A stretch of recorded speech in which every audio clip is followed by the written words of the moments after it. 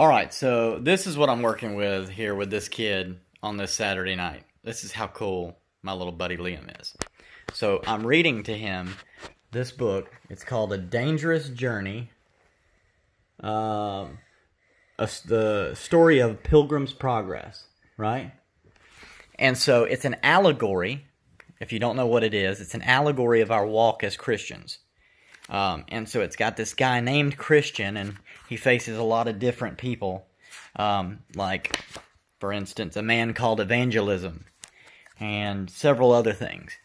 But me and Liam get to this part here where Christian is walking down a very dark path through a valley called the Valley of the Shadow of Death.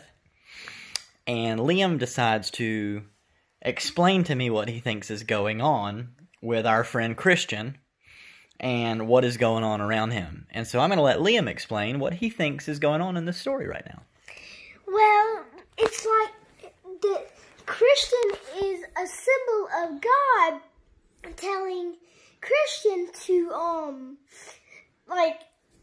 tell the devil that he cannot beat the Holy Spirit.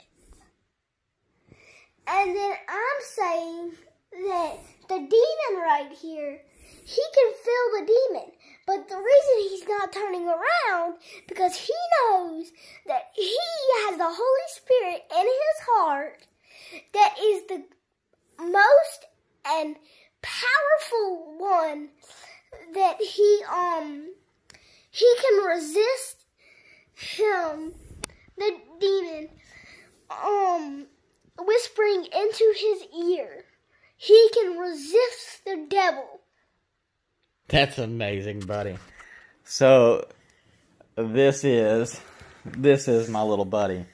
And I don't know how God's done what he's done for this guy, but I'm learning so much about ministry from this kid.